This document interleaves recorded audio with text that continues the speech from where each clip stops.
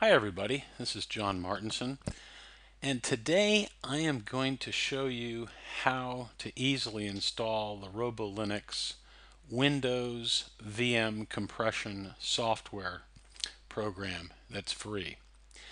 So the reason you're going to be using this is if you've done a defrag in your VM or you've added a lot of software and you've decided that since you've added a lot of software it's a good idea to defrag your Windows XP or Windows 7 operating system. So, obviously you've been to the FAQ and we're now recording the video. It's not there yet. What you would be doing is just clicking on this download Robolinux Windows VM compression software link, and it'll take you over to our download site through SourceForge. And so the file is now downloaded, and next we're just going to go into our downloads folder and we see the file. Let's right click it, copy it, go to the documents folder, which is where your Windows shared folder is between Linux, and we'll right click and paste it. Now when we go to Windows, we go into Drive E and we see the compressed Windows VM zip file. We're going to right click it, get a warning from Microsoft, and go ahead and we're going to take a copy, and we're going to go up into the C drive.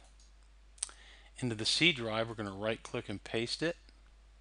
Now we must extract that zip file, so right click it and extract all. Yes to all. Finish. Now it opens the folder for you, and what we need to be doing here is actually opening that folder again. Go ahead and take these two files and go ahead and copy them. Go back to the root folder of C drive, right click and paste. Now you can shut this folder down, keep things clean. And we've got an ancient old batch file for you from the days of the 1980s. So just simply look for the compressed.vdi.bat file, which is to the left of the sdelete.exe file you downloaded.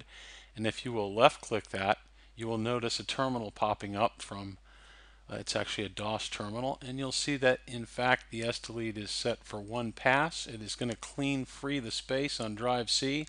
This will take some time. We're at about 4% right now. It depends on how much